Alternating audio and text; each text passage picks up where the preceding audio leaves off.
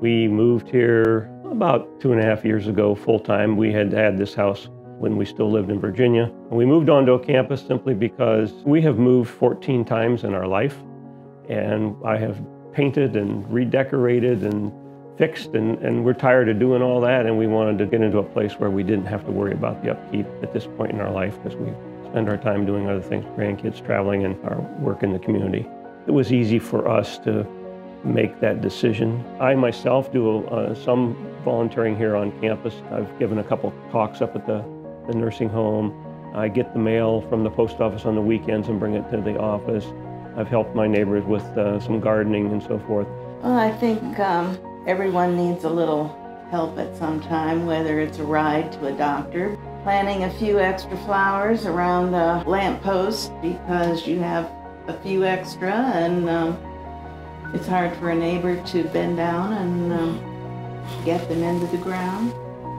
Pulling a couple of weeds as you take a walk. To Shirley and I, certainly it's important simply because we're retired and we have time. We have certain talents or skills to add, but my passion is education, especially for young people who are coming out of families that are either poor or dysfunctional.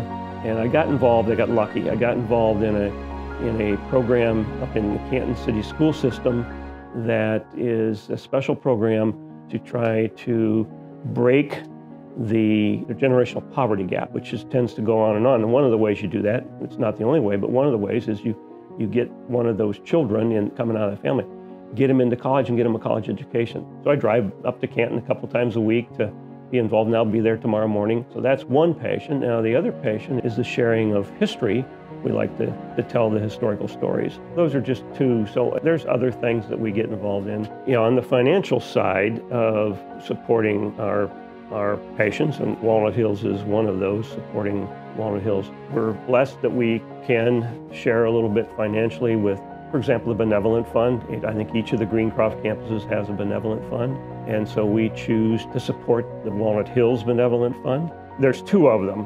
One is for staff, that's a separate fund, and the one we give to is the Benevolent Fund for residents. That's for people who either don't have the money or after time run out of money so that they don't have to leave campus. Each of the Greencroft campuses has a charitable fund that will subsidize the differential between, the way I understand, what the residents can afford and what the cost of staying on campus is.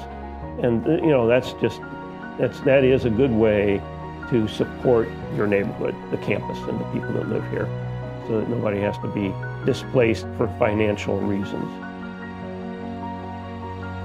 I think everybody wants to be happy, healthy, and doing something they feel good about, and those all tie together. So if you're doing something you feel good about, it's going to help you with your health and your happiness as well. So that's kind of the way we just look at it. And I've been retired for a long time. I retired early, so I've been retired for 20 years.